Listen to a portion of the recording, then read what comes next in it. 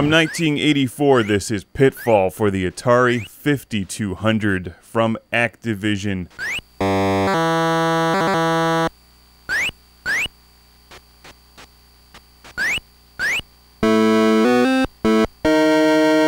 think many of us are probably more familiar with the Atari 2600 game cartridge.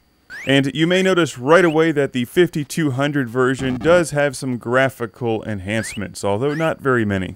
In general, Pitfall for the 5200 is nearly identical to the 2600 version, as far as I can tell.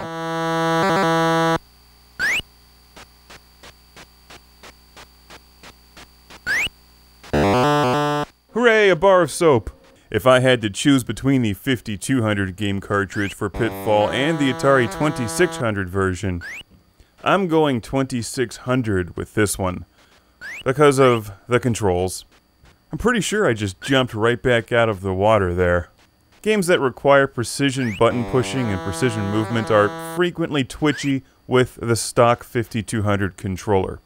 And a game like Pitfall, where you have an excellent alternative with the Atari 2600 game cartridge, is best played where you can find the best controller.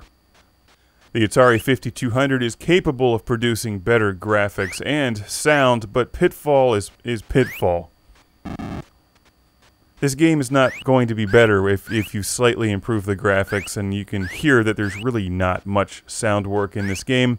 Stick with the 2600 game cartridge.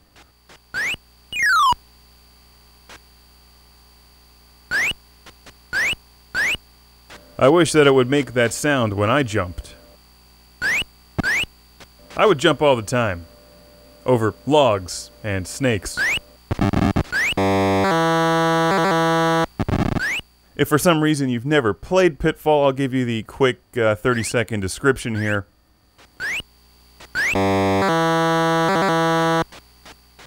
You start with 20 minutes on the timer, and 2,000 points if you get eaten by alligators or fall into a pit.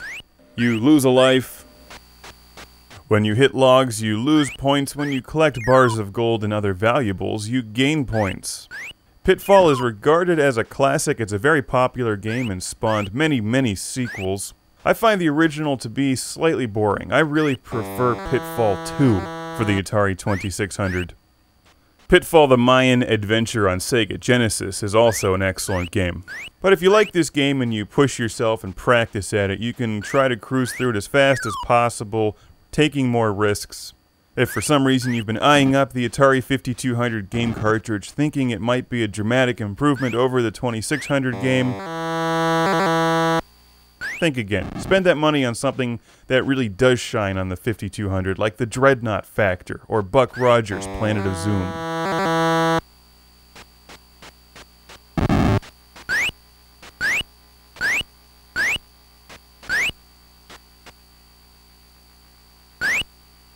I like how the logs roll right through the water. They're not even slowed down. What would life be like if each time you walked from one side of a screen to another, you'd appear on another screen? And there'd be new obstacles to face. It would be like leaving one room and entering a new room with a bunch of logs rolling at you, and a bonfire that you have to jump over. Unless, of course, you go to jump and your button sticks, in which case you then fall into the fire and lose a life. Maybe challenges like this are best left to video games.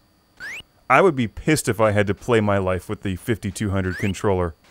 You couldn't make it to work in the morning because you know you'd be driving in using your 5200 controller to play your life, and then it would stick to the left, and then you'd go crashing into some other car, and when you tried to brake, your button would stick and then accelerate. After you exploded into a giant pixelated ball of fire, you would then try to start the game over, except your start key wouldn't work.